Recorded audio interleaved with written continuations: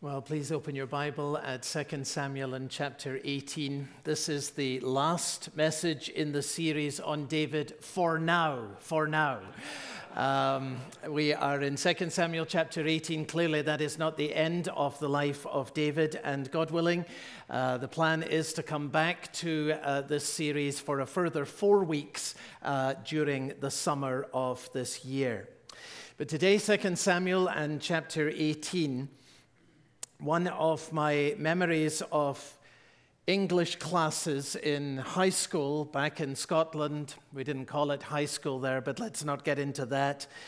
One of my memories of English classes was of being given 2 stories or 2 essays, and then being given the assignment, as many of us will remember the same thing, compare and contrast the one with the other. The word compare meant observe the similarities. The word contrast meant, of course, point out the differences.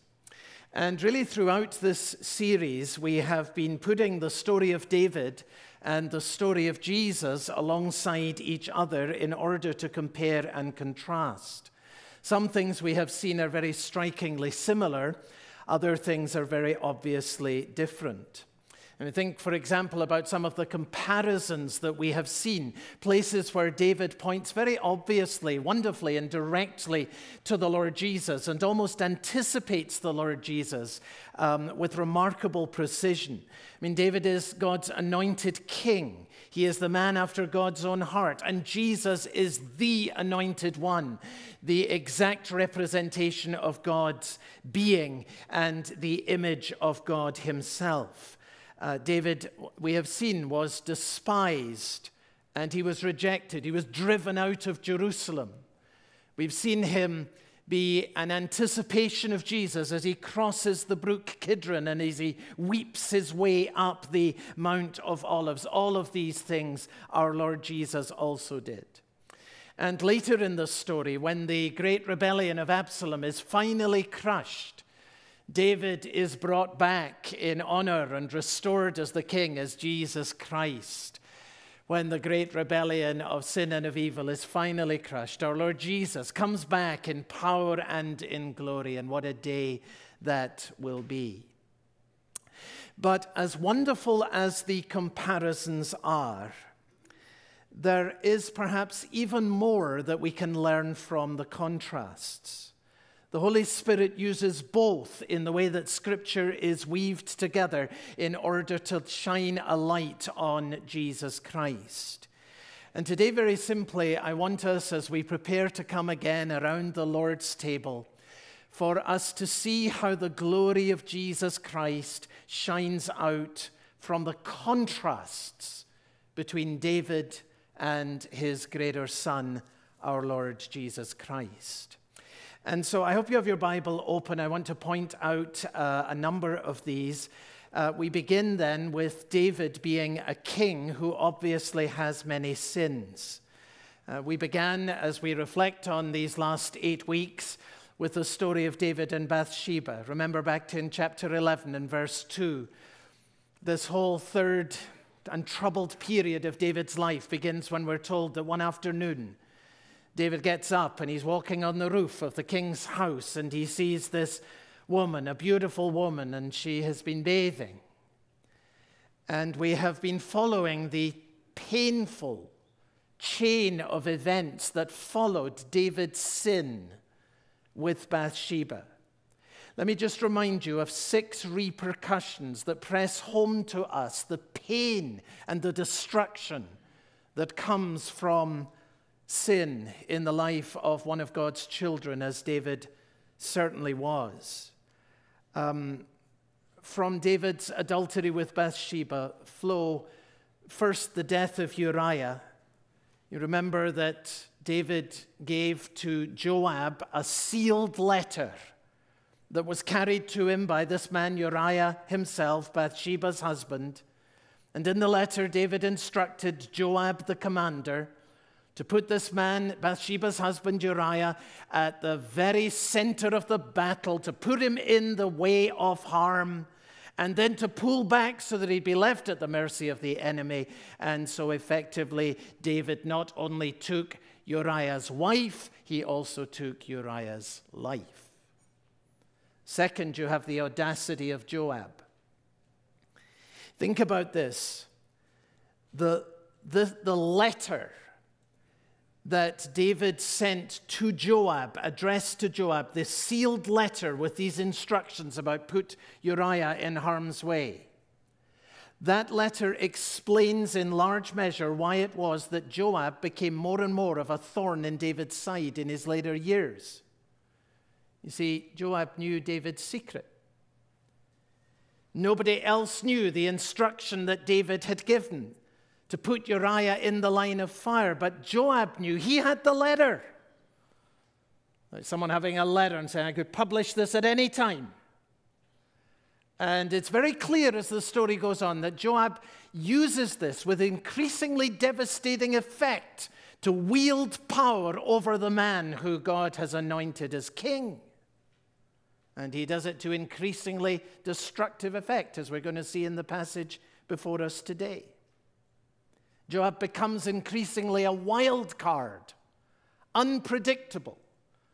And in large measure, it seems it goes back to this, that he feels free to follow his own policy because he has something that he holds over David. And then we've seen that there was the loss of Ahithophel, this man who was the fount of wisdom, David's right-hand person, who had been a strategist and a close advisor.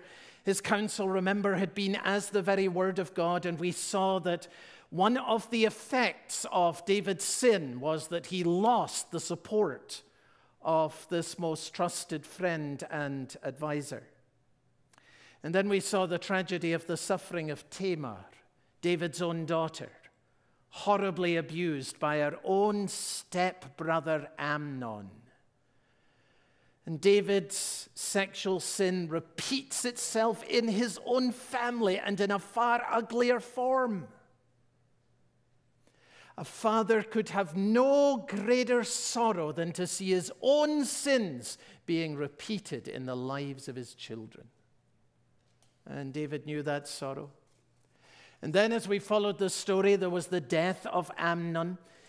Absalom, David's son, who's the focus of this part of the story where we are now, takes vengeance on Amnon for what he had done to their sister. David had ordered the elimination of Uriah. Now Absalom orders the elimination of Amnon. And the word of Nathan the prophet is coming true. The sword shall never leave your house. David found that he was living under the discipline of God as these repercussions just tore through his family.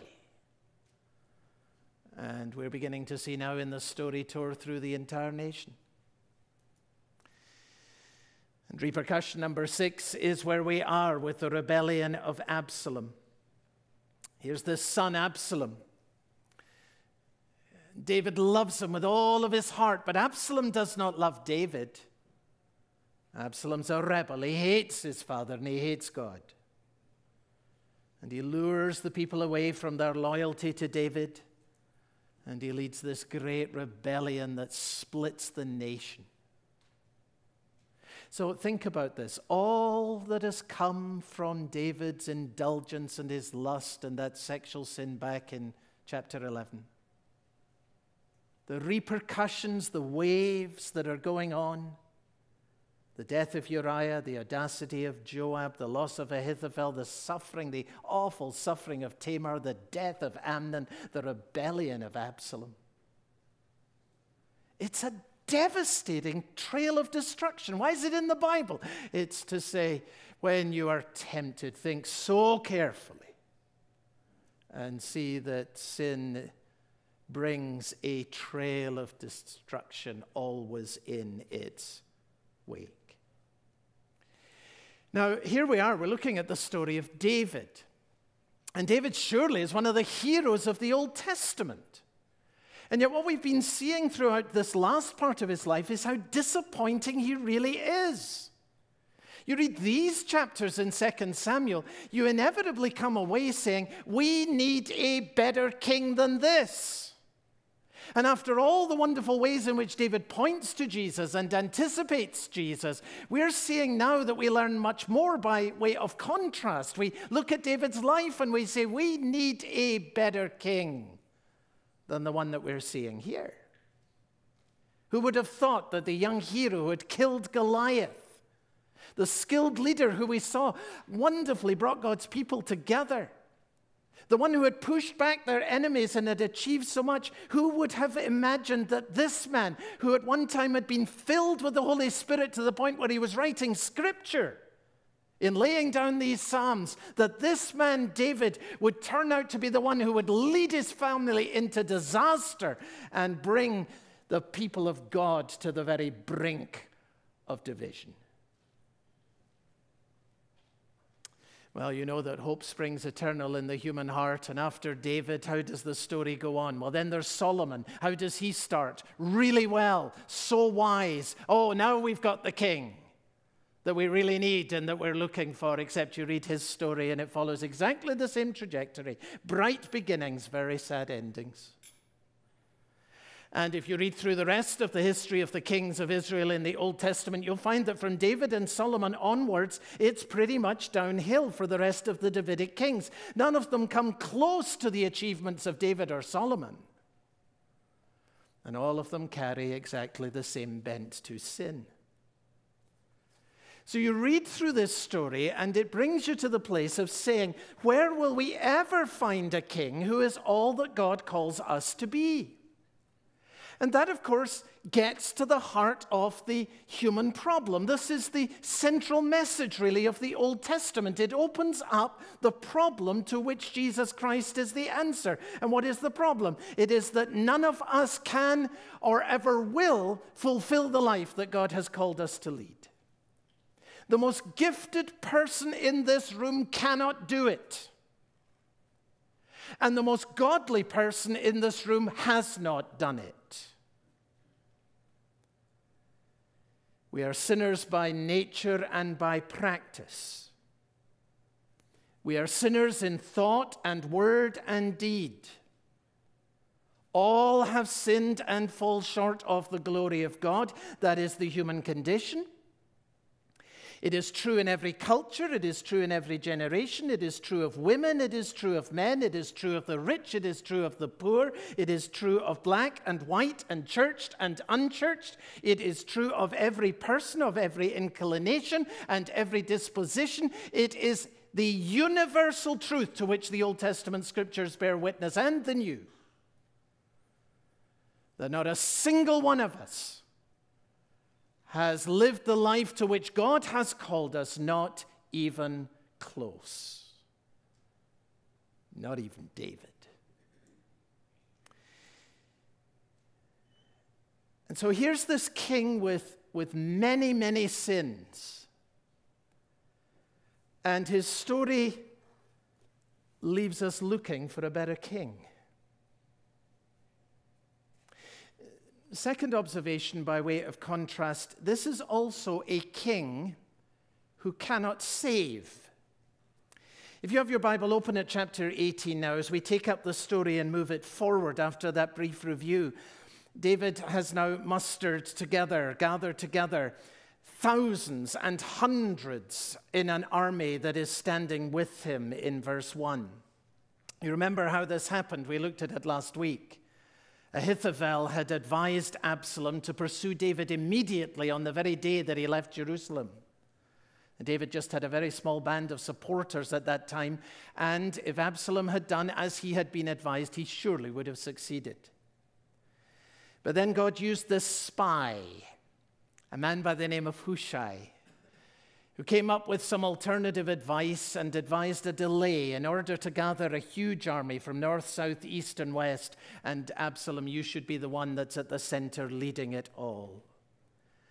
And that delay bought David time, and in the grace of God, during the delay, there were not only hundreds, but thousands who came to Mahanaim, where he had retreated, and they took their stand with him. And so now at the beginning of chapter 18, you have two armies that are ready for battle.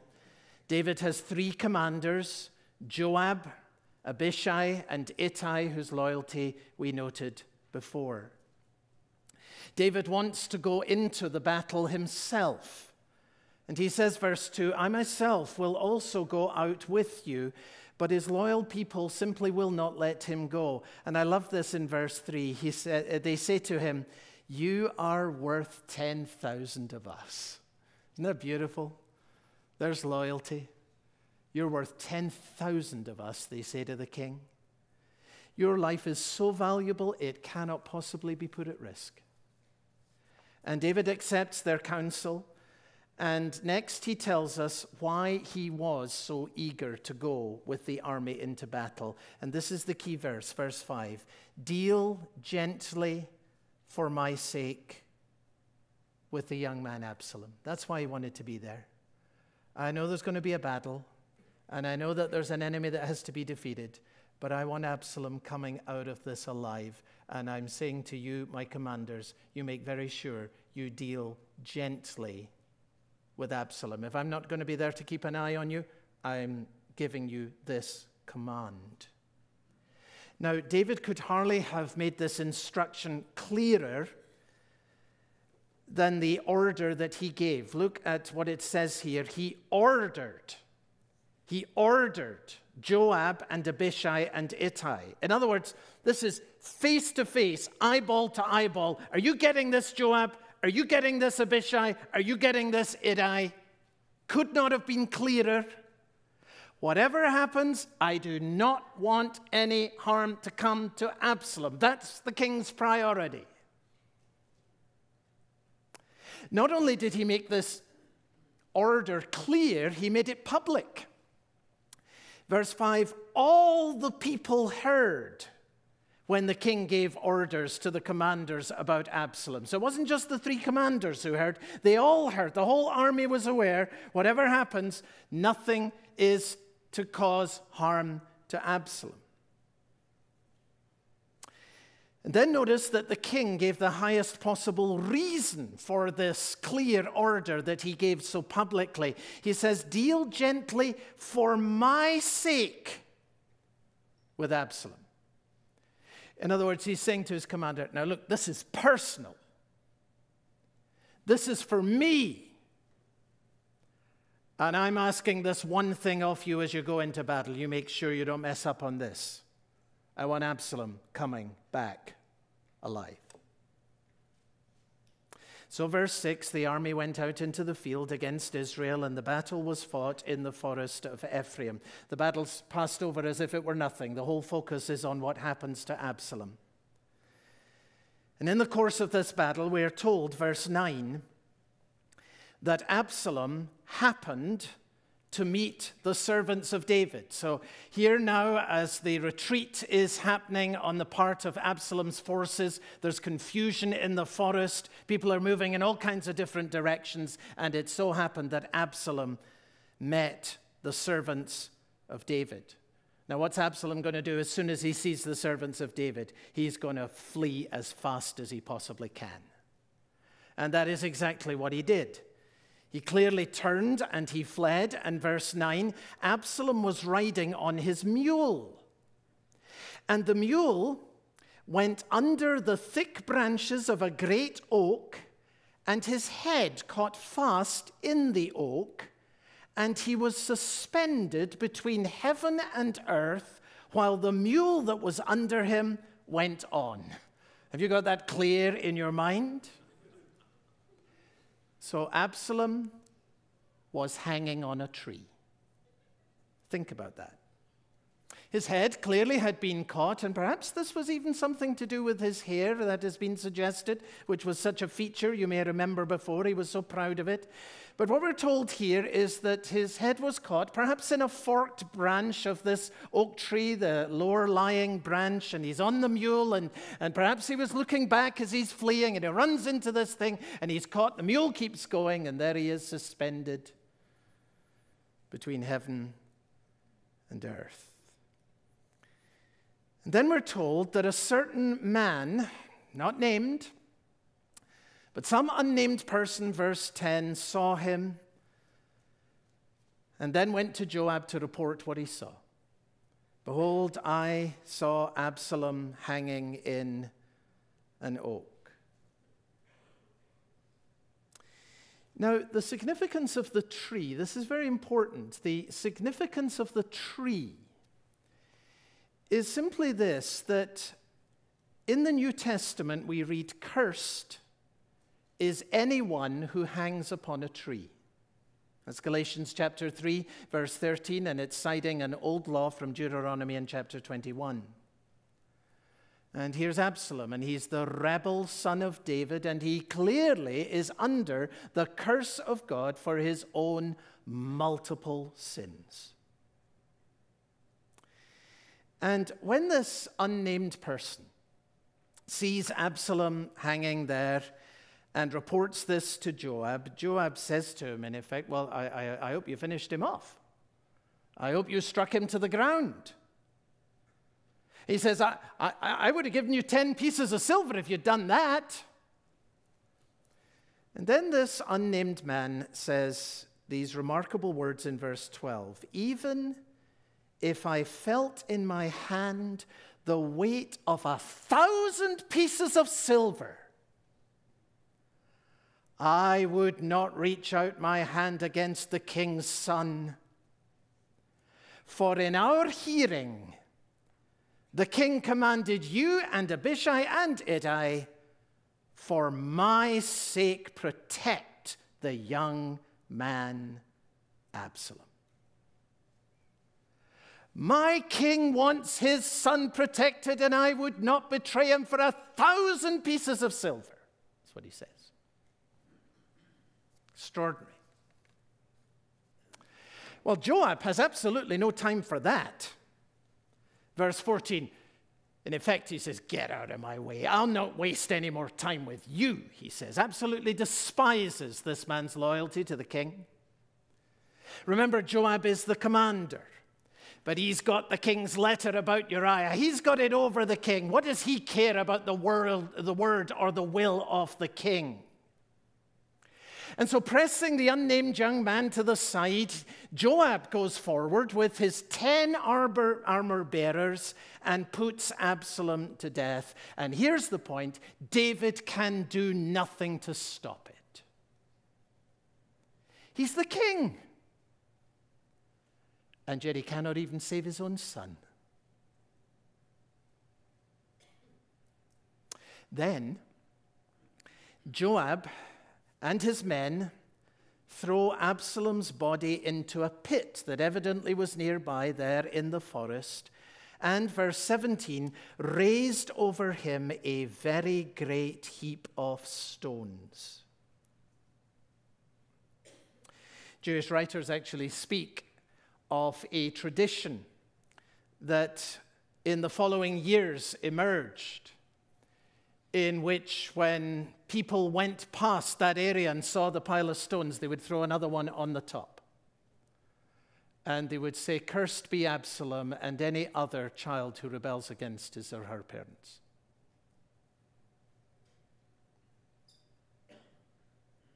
Now think about this. David is a powerful king. He can slay Goliath, but he can't save his own son.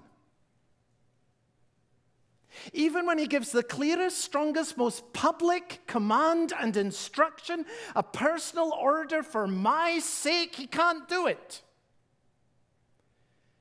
He's a king who cannot save. So you read this story and you think, we need a better king because this king his life is just riddled with sin. And you say, we need a more powerful king because this king doesn't have the ability even to get his will done when he seeks some good thing in regards to his own.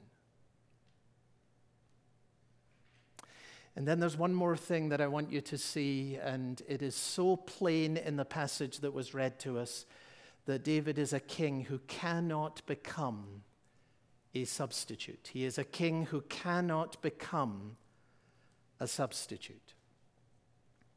In the story that follows, the one that was read for us a little earlier, we hear how the news of the triumph in the battle came to David. There was a man by the name of Ahimaaz, and he was a loyal servant of David and a very fast runner. We've picked up references to him in his running a couple of times in the story before. And as a fast runner and loyal to David, he wanted to be the one to bring the marvelous news that David's forces had prevailed over the forces of Absalom and that the great rebellion was finally done. But Joab, very interestingly, does not want this man Ahimaaz to go. Joab knows that David is going to have more sorrow over the death of his son than he has joy over the victory of his army, and he wants to protect Ahimaaz from being the one who brings the bad news. So Joab sends a Cushite, an African, who becomes a hero of this story. Ahimaaz won't take no for an answer, and so after the Cushite has gone on his way, and he also is running with the news for the king, Ahimaaz persuades Joab that he also will go, and so although he leaves later, he goes by another route, and he's a very fast runner, and he actually manages to get there first. And he announces the good news to the king, verse 28, "All is well. Blessed be the Lord your God, who has delivered up the men who raised their hand against my lord the king." Oh, it's good news, David. Everything's fine. All is well. The battle is won and the rebellion is over. And David cares only about one thing. Verse 29, "Is it well with the young man Absalom?" Now, Ahimaaz knew that Absalom was dead because if you look back at verse 20, that's the very reason that Joab gave him for not being the one to go as the runner. You don't want to be telling that news. So he knew for sure that Absalom was dead. But here's something about Ahimaaz that speaks to us today. He was very keen to be the announcer of good news, but he sure bottled out when it came to telling the truth that was difficult for David to hear. I saw a great commotion. He says, but I really don't know what happened, verse 29.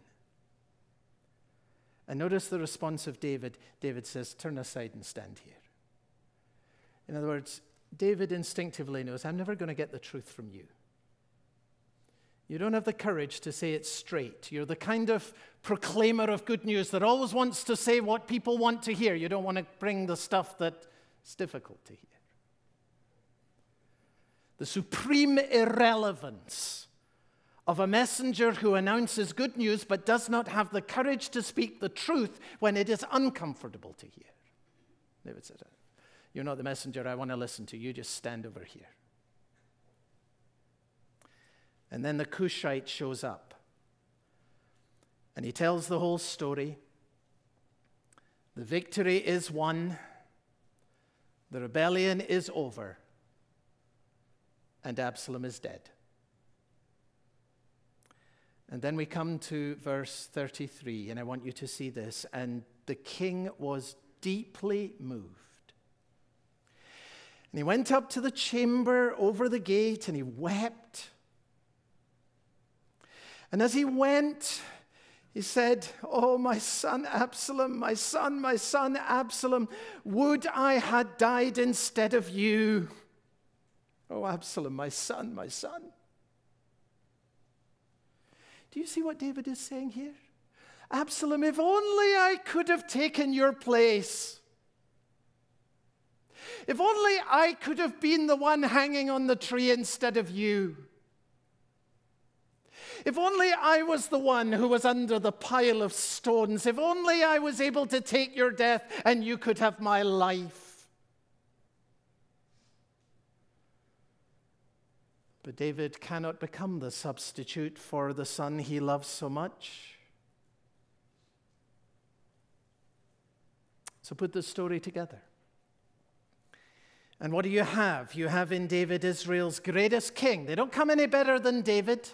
For all his flaws, his achievements, and his greatness, without question. But here is a king with many sins. And here is a king who does not have the power to save. And here is a king who cannot take the place of the rebel son that he loves. And the story just leaves you saying, we need a better king than this. And so do you see how powerfully this story points by way of contrast to our Lord and Savior Jesus Christ? Let me just try and gather this together in these last few minutes for you in this way. Here are 5 contrasts from this story that show the unique glory of the Lord Jesus Christ. First, there's the contrast over the sin. David, a king with many sins. Roll the story forward 1,000 years, and David's greater son is born. The Son of God is born into the line of David. That's very important in the Bible. He comes into this line of descent. And here is the contrast. David is the king with many sins. But as Jesus comes into the world and then lives that perfect life in obedience to the Lord, he committed no sin, and no deceit was found in his mouth. Jesus was the only person in human history who ever perfectly fulfilled the life that God calls all of us to live. That means that his life is infinitely precious. And think about this by way of contrast. While David stayed back from the battle because his men said, "You're worth more than 10,000 of us," Jesus, whose life is infinitely precious, goes into the battle and lays down his life for us.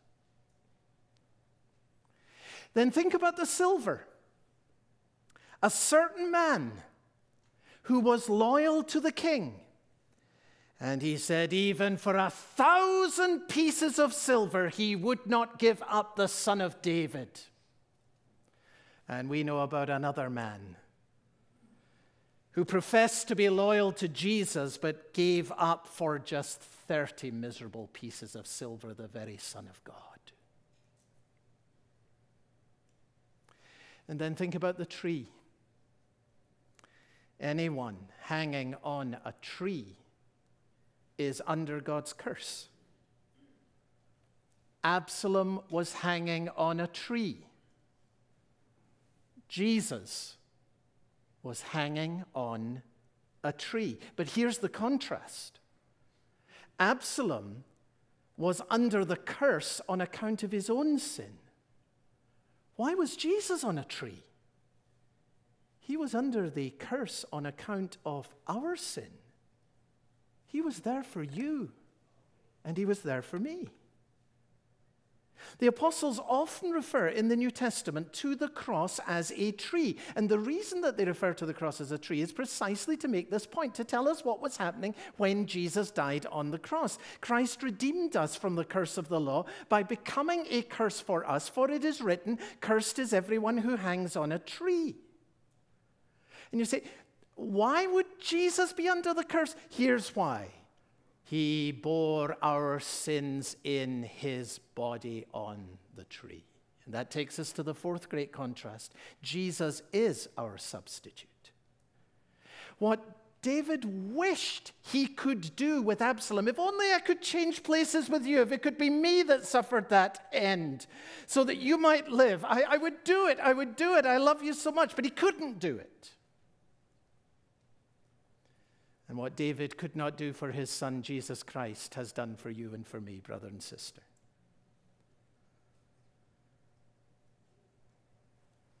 What was due to us actually went on him. He really did die the death that was coming to rebels like you and like me. David would say to Absalom, "Oh, that I would have died instead of you." And Jesus can say to us, "I did die instead of you."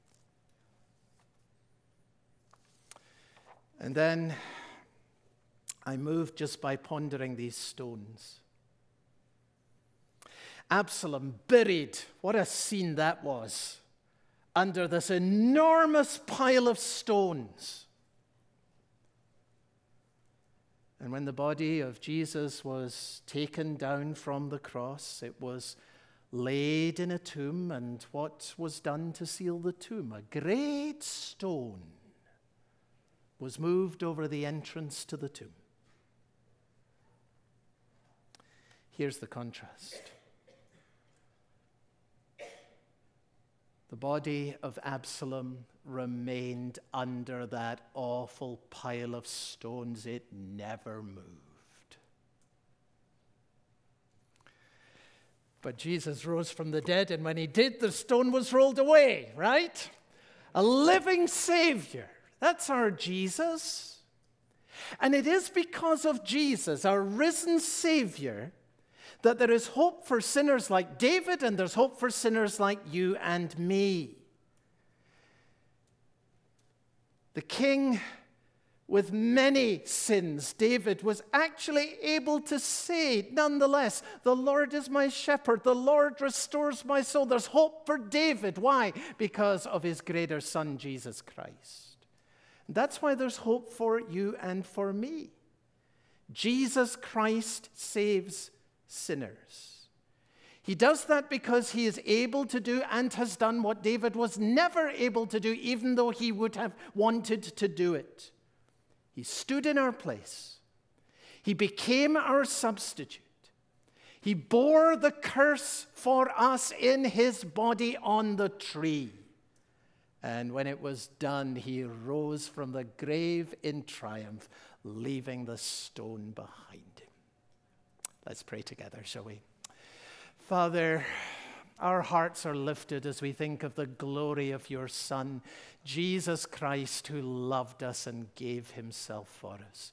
And we thank you that we now draw near to him around the table, this Savior who loves us, this one who saves us, this substitute who put himself in our place so that the life that belongs to him may be ours forever and forever. Lead out our hearts in thanksgiving, praise, confidence, faith, worship towards your Son, Jesus Christ. And as he offers himself, grant that for every person we may embrace him as our Savior, our Lord and our King. For these things we ask in his name, and everyone together said, Amen.